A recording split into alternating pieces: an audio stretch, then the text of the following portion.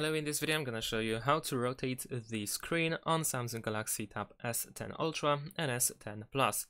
So if you want to rotate this screen, first of all you want to make sure that the automatic screen rotation is actually enabled.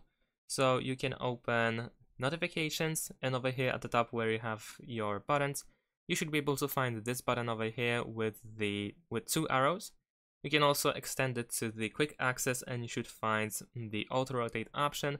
It should be enabled. It should say auto rotate. If it says landscape, for instance, and there's the lock, then you want to press it in order to turn on the option to rotate the screen.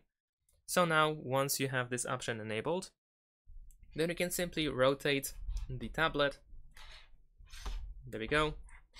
Like that. You might need to point it towards yourself in order to rotate the tablet, and as you can see now it is in the vertical mode, and I can rotate it back to the horizontal mode. You can, for instance, switch to the other position. You can rotate this screen, and then you can go to the notifications in order to lock the position like that, so that now if I try to rotate, it stays like that, so it doesn't rotate back to the vertical or horizontal view depending on which one you want to use.